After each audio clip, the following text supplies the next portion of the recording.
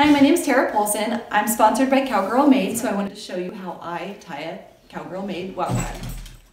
I take my left hand like this and put it underneath and twist it around and hold it with my thumb.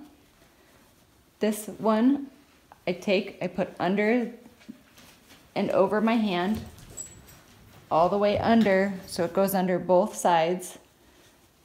Spin my hand around at this point so I can use that ring finger to hold that flap down, while this one goes all the way over. At this point you should be able to see all three.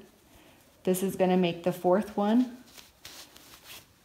Pop it through and tighten it. Then I'll be able to tighten it up to my neck. You can use a mirror at this point.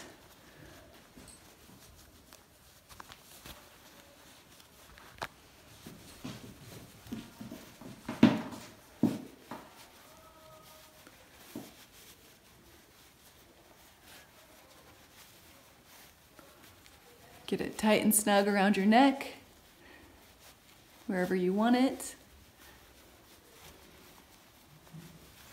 Look in a mirror, make sure it's good, and you're off for the day. Cowgirl Made has a beautiful selection of wild rags and Roy Rogers scarves to accessorize any outfit that you want, whether it's to warm your neck or just to have something in your hair or on your purse. You can go to cowgirlmade.com and order yours now.